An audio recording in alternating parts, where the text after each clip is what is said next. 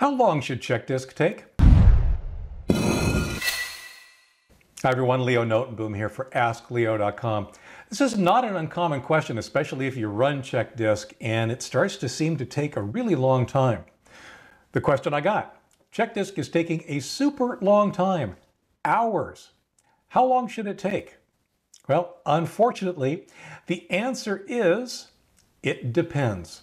It depends on a couple of different things. First of all, we need to talk about what CHKDSK is. CHKDSK fundamentally does either of two different functions. CHKDSK/F confirms that the data that's stored on the hard disk is organized properly, that the file system is correct, that Windows can find the files, that there are no pieces of files missing, that everything's where they are supposed to be.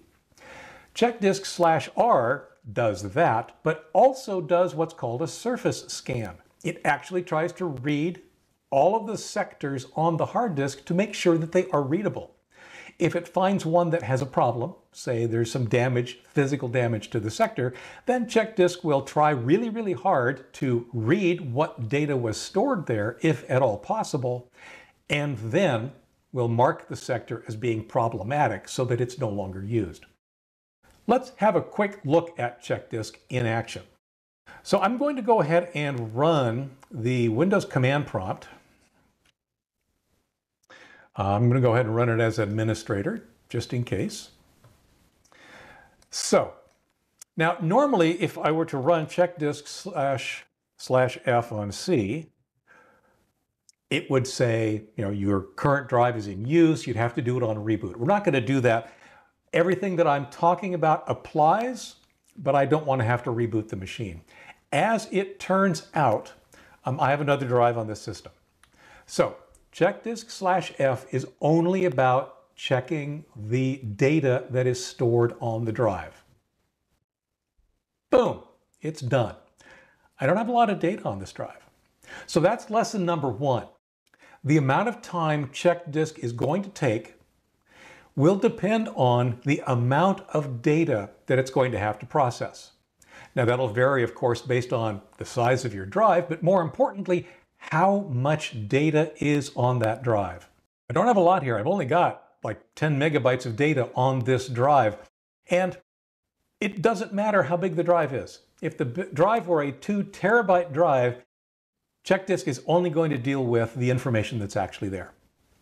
Until we say CHKDSK/R.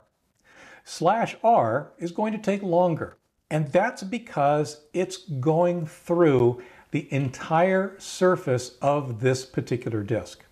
Now, this disk, that it happens to be 100 gigabytes is irrelevant. It's an SSD, it's a virtual machine, there's a whole bunch of things conspiring. But the fact is, this specific operation, CHKDSK/R, will vary in time depending on the capacity of the drive. Not so much how much data is there, although the CHKDSK/F that it did first is going to take however long it takes, but the CHKDSK/R, the surface scan, is going to take as long as it takes to read the entire surface of the drive. So if you've got a 2 terabyte drive, it's going to read 2 terabytes. Here's where things get iffy. Remember that I said CHKDSK/R, if it encounters a bad sector or problematic sector, it's going to try really, really hard to read the data that was there. Really, really hard can mean it could take a really, really long time. And when you think about it, you kind of sort of want it to. If there's a bad sector, and if it's having trouble reading data from that sector, you want it to try to recover the data if at all possible. Otherwise, you're dealing with data loss. So CHKDSK/R assumes that it really does need to do everything it possibly can before giving up. And yes, that can mean CHKDSK/R can take hours, days, or even longer. So the question, of course, is, well, should I let it run? It depends. It depends on, honestly, how much time you have. If you're not needing that drive or that machine for a few days, a week, whatever, I'd let it run. I have let it run in the past. It just chugs away, does what it does, and hopefully it will be successful at recovering whatever it is it's trying to recover. The other factor, how important is whatever's on that drive? If it's super important and you don't have it backed up somewhere else, well, then maybe that's an additional incentive to let it try, let it do as much as it possibly can. On the other hand, if the data has been backed up, well, then maybe it doesn't matter as much. Maybe interrupting CHKDSK with a Control-C, that's the way to stop it, would be the appropriate thing to do. The next question, of course, is if it's taking forever, should you just replace the drive?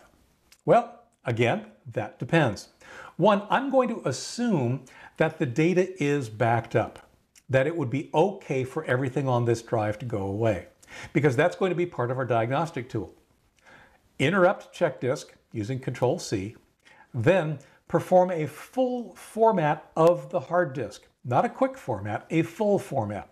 Full format is going to not only read, but potentially write to every sector on the hard drive.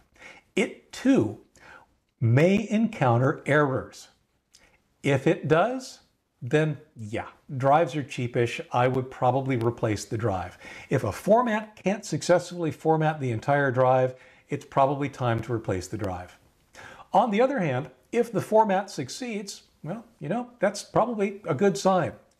I would then run CHKDSK/R again. And I say that it's kind of a belt and suspenders thing because theoretically, if format can read and write the entire disk, CHKDSK/R should as well. I like the additional layer of security or of safety that says, yeah, you know what, not only did it work, but it also worked. By doing that, you've got this additional level of confidence that, yeah, the drive's fine, it's going to work for a while longer, could work forever, doesn't really matter, it's working now. And then, of course, and you know where this is headed, I would make absolutely certain to back that drive up regularly. Because any drive, be it failing a CHKDSK, be it failing a format, be it working properly, can fail at any time without warning and in such a way that you could lose everything on the drive.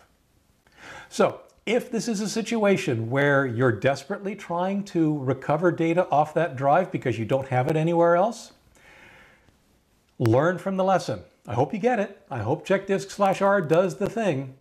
But regardless, the fact that you are in that position means you weren't backing up. Start backing up. And then it won't matter how long CHKDSK takes. Hope that helps. For comments, for updates, for links related to this topic and more, visit askleo.com/2285. I'm Leo Notenboom, and this is askleo.com. Thanks for watching.